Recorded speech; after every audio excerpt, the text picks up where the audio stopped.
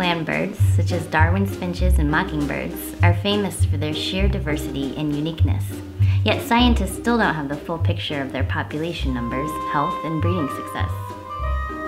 To fill this knowledge gap and improve the conservation management of many at-risk birds, a bi-institutional project between the Charles Darwin Foundation and the Galapagos National Park Directorate has been carried out since 2013. Our team of field biologists, lab specialists, and collaborators act as scientific advisors to the national park to help them gain a fuller understanding of the land birds living in this delicately balanced ecosystem to allow them to thrive.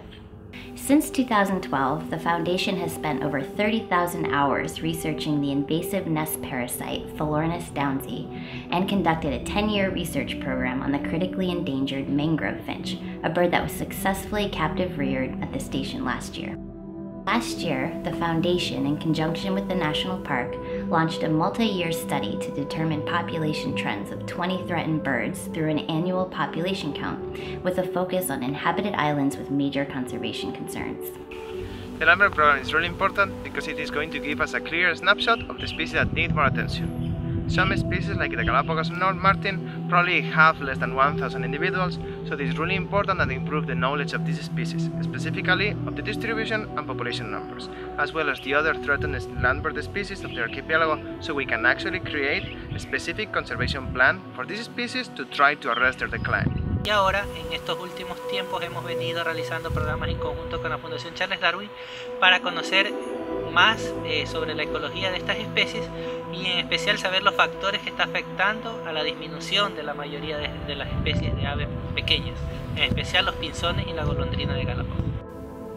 Until now, there has been very few multi-year population studies of land birds in the Galapagos, despite the fact that these birds face growing pressures from the ever-growing human population, which now numbers 25,000 people. This large-scale pioneering bird census will cover every inch of the populated islands, from the coast to the highlands, something that has never been done before in the history of the Galapagos. And if funding allows, it will be extended to other islands that are thought to host threatened birds. In addition to establishing population trends, this research will enable the Foundation to create a definitive list of threatened bird species that require further study, so that it can determine the threats that are at the root of their decline. To conduct the census, our science team drew on the support of BirdLife Austria, and in January this year, an international team of scientists and volunteers undertook bird counts on a handful of the islands in the archipelago over a 3-month period. The team worked in trying conditions in the highlands, coastal estuaries, cactus forests, and mangrove swamps to ensure that every area was surveyed. Previous studies on Santa Cruz show that the decline of land birds is mainly among insect-eating birds, so the local landbird team will conduct an in-depth study of several insectivorous bird species. Currently, the team is conducting a flagship study of the iconic vermilion flycatcher to create a baseline study of the bird's health, genetics, and breeding success. Once the vermilion flycatcher study is complete, the research team will then replicate this study for other at-risk insect eaters to determine any general trends among insectivorous birds. Fortunately, a number of these study sites lie within a stone's throw to local schools, so through visits to field sites, we've shown dozens of local children how we conduct field research.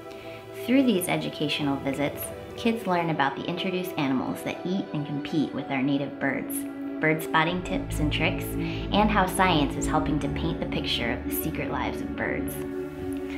For some of these birds, time is of the essence, so by combining research with hands-on conservation management, the Charles Darwin Foundation and the Galapagos National Park can help ensure the iconic birds of Galapagos survive into the future.